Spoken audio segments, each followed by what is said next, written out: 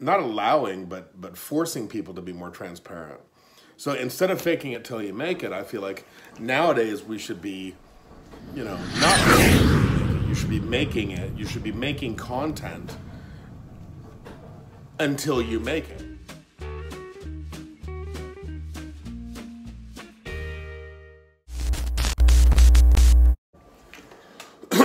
So I think some of the worst advice that I've ever got my entire career, that I've given my entire career, that I lived by for the first part of my career, and probably pertained to when I was coming up in the industry, was the advice of fake it till you make it. And nowadays it'd be like considered like fronting. And I just think that that's some of the worst advice ever, because I feel like nowadays, with the way social media is going, and the way that that all of the different forms of media that we participate on a daily basis, I feel that nowadays, by faking it till you make it, you're not allowing people to see the real you. And I feel like the social media platforms such as Facebook and Instagram, LinkedIn, TikTok, all of that are allowing people to be more transparent, and are actually not allowing, but forcing people to be more transparent. So instead of faking it till you make it, I feel like nowadays we should be, not faking it till you make it. You should be making it. You should be making content until you make it, and showing people what it's like to get to where you're going.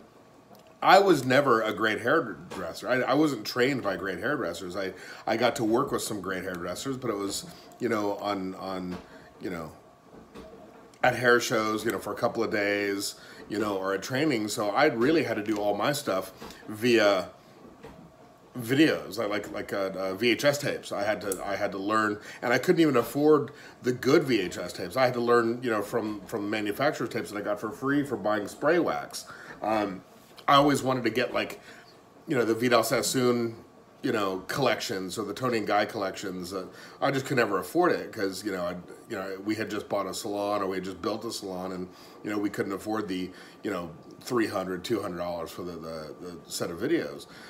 So what I would do is I would, just pour over everything in books and magazines, and I would, any video that I got, I would just try and dissect every single haircut, and I did fake it until I make it. And that was back in the days when you could hide what your inspiration was. People could say, I came up with this look, I came up with this long hairstyle or this haircut or any of that kind of stuff, and none of us knew any better because we didn't have the information that's out there. Nowadays, the information is so readily accessible that if you're faking it and saying that you're coming up with something, or you're saying that you know how to do something and you really don't, you're going to get found out and you're going to lose credibility.